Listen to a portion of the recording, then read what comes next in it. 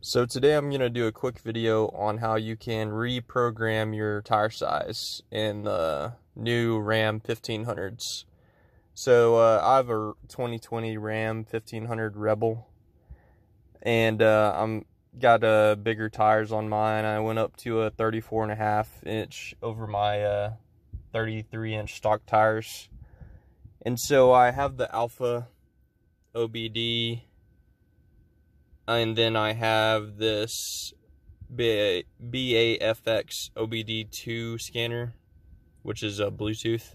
And then I have a bypass cable here that's connected to my security gateway module plugs.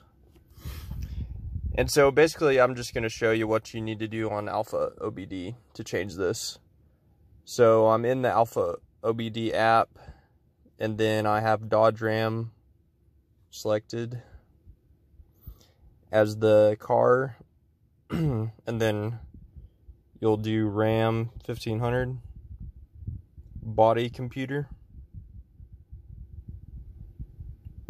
select control units. And so the one I'm using for the 2020 Ram is down here at the bottom. It's the body computer DT My 2020 PowerNet. And so now we need to connect to our OBD2 scanner. And you'll see once you connect, you'll get some lights flashing on your scanner down there. And so now we're gonna click the icon with the open hood and then select procedure. We're gonna scroll down to the bottom to program tire size. And so it tells you a little bit about it. It mentions the ABS, which we'll have to reinitialize after we do this to make sure ABS is using the right tire size as well. And it has a few options here of, I guess, some stock times but so I'll just enter it in manually.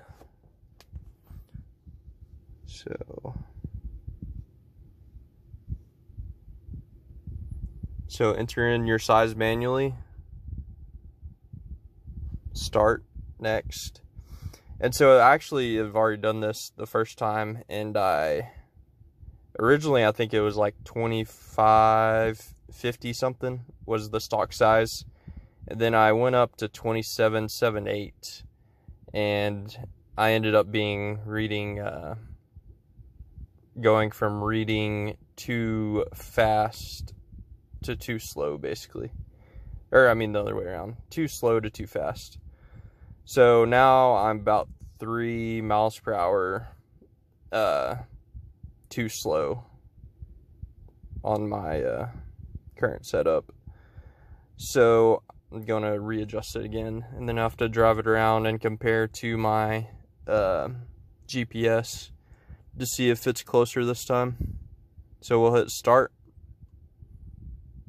then next, and it should say procedure completed. And then that's still saying the other one, so but it should update here. And then next, I'm going to back out of this. Guess we'll do it again. Now, there it is. It's updated now.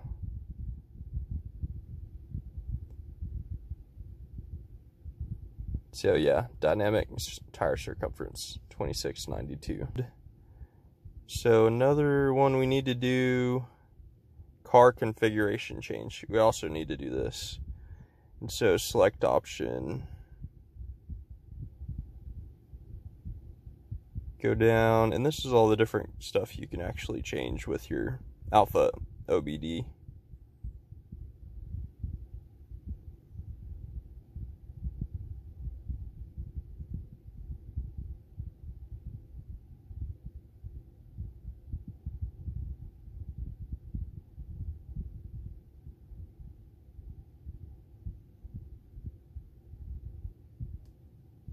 So we need to go vehicle config for dynamic tire circumference. And then we're going to enter that same value here. Next, start.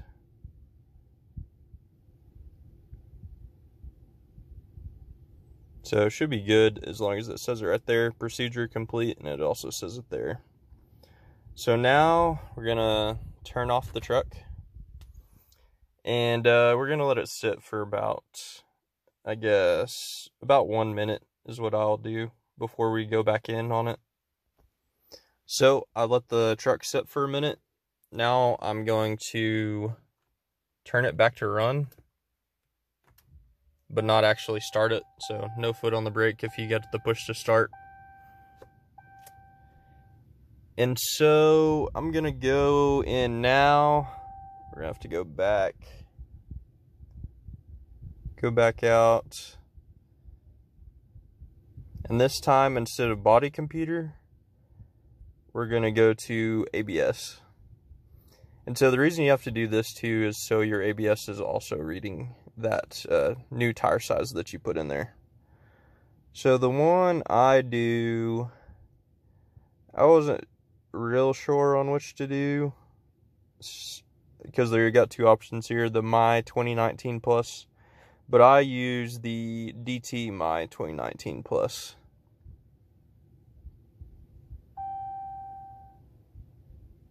And so you'll see here, you get your ABS and your brake flashing, and that's due to this in there. So we got our ABS and we're connected. We'll go back to the car hood, and then we'll go to procedure, and then we'll go to ABS initialization. So this kind of tells you also the order here to run it in. Start. Then we're going to go to static ECU initialization. Start static initialization. Static ECU initialization. Start, procedure completed, test passed. And then last thing we're going to do, like it said in this ABS, we're going to run clearing rolls information. Here's our clearing rolls information. Start, procedure completed. And so we're finished up there. Last thing I'm going to do, we're going to go to engine faults, read faults, tested device, ABS Continental, no faults reported. Just going to go ahead and clear faults anyways. Now we're good to go. So I'll turn the truck off, and now we're pretty much finished up. And it says you should wait 5 minutes before driving it to test this out. I guess just make sure it has enough time to read it. I think it should do it instantly, but I've read around and generally they say wait about 5 minutes before you try to test it out. But that's it. That should fix your problem. And then if you continue to be off a little bit like I was, then you'll just have to go back in and adjust your tire size again until you kind of dial it in by just checking it with your GPS on your phone, basically, just to verify your speed with that.